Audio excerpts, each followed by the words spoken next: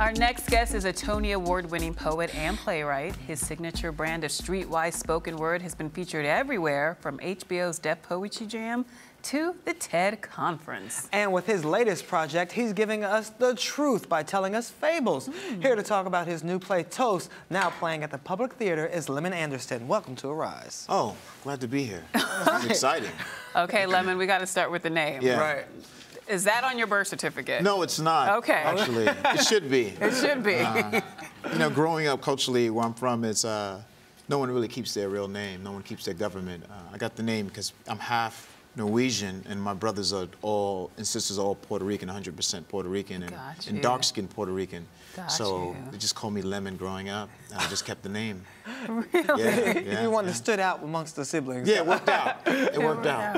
I like that name. Yeah, it worked out. All right, Lemon. So let's talk about the name of this play, Toast. Yeah. Where'd that come Toast. from? Because it's a unique combination of folk, fable, and historical facts, right? Yeah. Okay, so tell us more about the name and the play. So Toast is the style of storytelling driven from the Black experience. I'm a big fan of oral narratives, and the characters from the Toast style of telling folklore stories.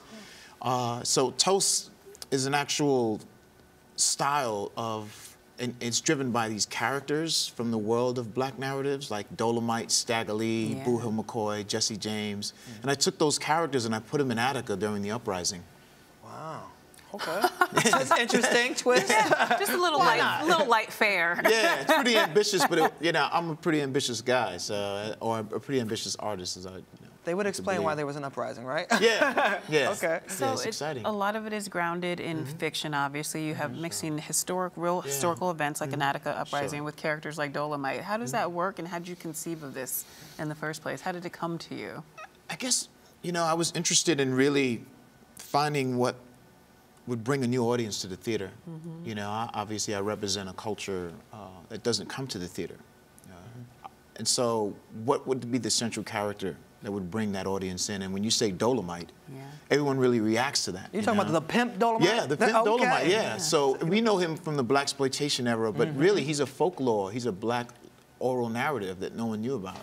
And so I took the Blaxploitation character where he comes out of prison, and I told the story about what happens to him before he comes out. So we see that the version of Dolomite in the Blaxploitation era. As he comes out of prison, he becomes his pimp, but what happened to him before that day?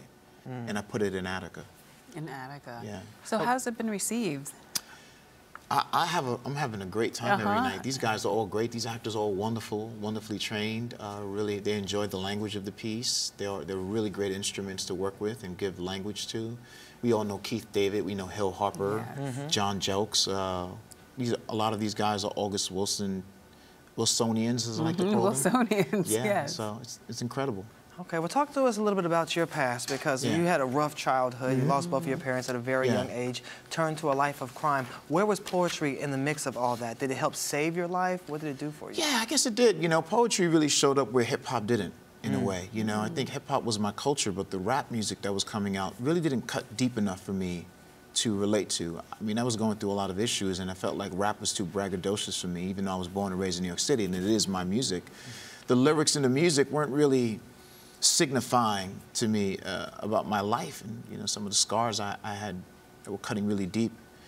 And then I found the poetry scene. I thought all these, you know, these poets were up there really expressing themselves and really entertaining their scars, and I thought, yeah, that's where I want to be as an artist. I really want to join that community and see how I fit in that community as an artist or as a voice.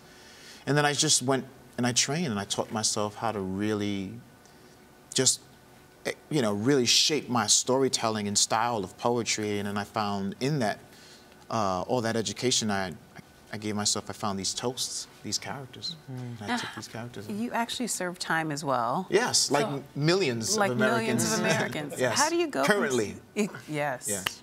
Preach. Well, this is a play that really registers with that. You know, outside of Dolomite, outside of toasting and signifying, it's really about a man who goes home after 27 years in prison, and how he has to leave his family behind, and how he has to leave a young man who's extremely well educated, played by Hill Harper, is a character named Hard Rock, and how this man really wants to change the conditions in this prison and change what's creating this pipeline that's happening in America.